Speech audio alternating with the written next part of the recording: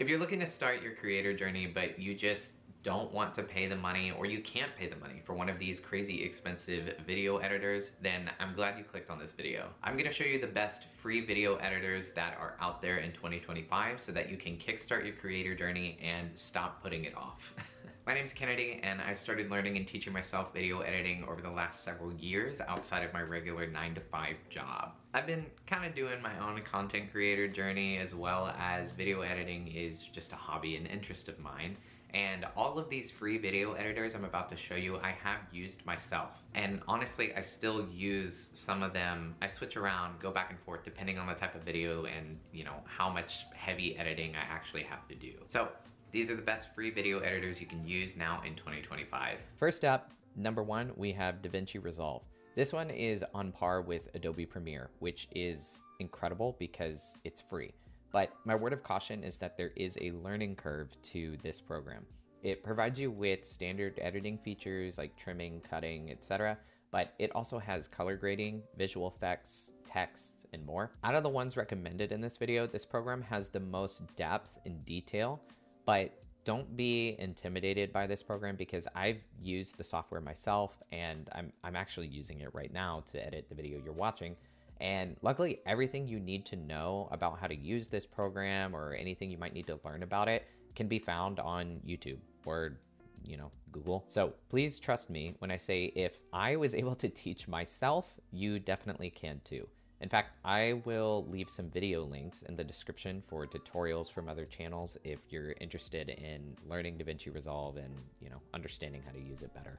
Next on the list is CapCut. If you don't know what CapCut is, I'd be surprised. It's pretty majorly popular nowadays, but if you're not aware, this was originally designed for TikTok and short form content creators, but now it's been expanded into a fully built out editing tool that you can use on desktop or PC. It's really lightweight, it's easy to use, and the tricky part is there is a free version and a paid version, so just keep that in mind. But for this video, we are only considering and talking about the free version. Overall, CapCut has a much more user-friendly interface, in my opinion, especially for people that are just starting to know their way around video editing.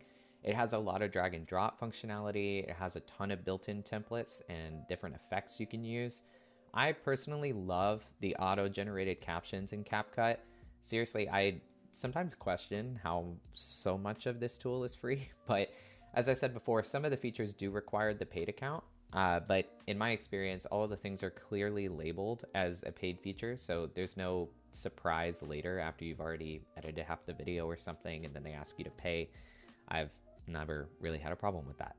If you're completely new to editing, I think you should actually start with this one because it's super beginner friendly and it allows you some room to grow and start to learn about things like keyframes and audio tracks, etc. Now, finally, we have Clipchamp. Now, this is supposed to be Microsoft's answer to simple video editing. Seriously simple.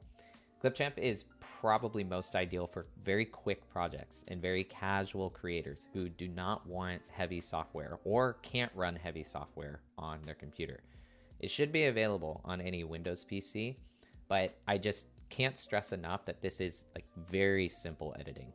I think it's really good for videos that don't need a lot of edits or cuts. You don't need multiple audio tracks and you don't need captions, some of the fancier things that you see in videos. It can get things done in a pinch, and the interface is still pretty straightforward, but you're not going to be getting the additional features that you would see in CapCut or especially Davinci Resolve. But like the others, it's free, and that's what we're going for here. Okay, so I decided to get out my whiteboard because I love a good excuse to use my whiteboard. I'm gonna give you a nice little visual comparison of these three tools on a scale from simple, light editing to heavy professional grade editing. We'd have Clipchamp ranked over here on the left, CapCut in the middle, and Davinci Resolve over here on the right. All three of these are really solid tools, and you really can't go wrong with giving them a download and just trying them out to see what you prefer best because they're all free.